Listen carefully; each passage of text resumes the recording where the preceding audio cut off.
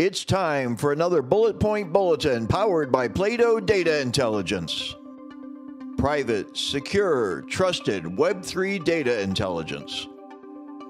The UK government has announced plans to strengthen regulation around interest-free buy now, pay later credit agreements to protect millions of people. Under the plans, lenders will be required to carry out affordability checks to ensure loans are affordable to customers, and rules will be amended to make sure advertisements are fair, clear, and not misleading.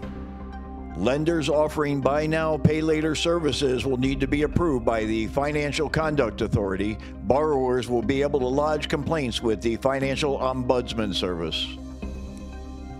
Buy now, pay later credit agreements can be a helpful way to manage your finances, allowing people to spread the full cost of a purchase over time, the government says.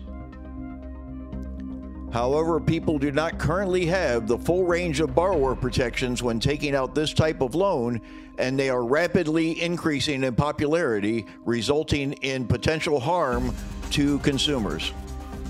By holding buy now, pay later to the high standards we expect of other loans and forms of credit, we are protecting consumers and fostering the safe growth of this innovative market in the UK, says John Glenn, Economic Secretary to the Treasury.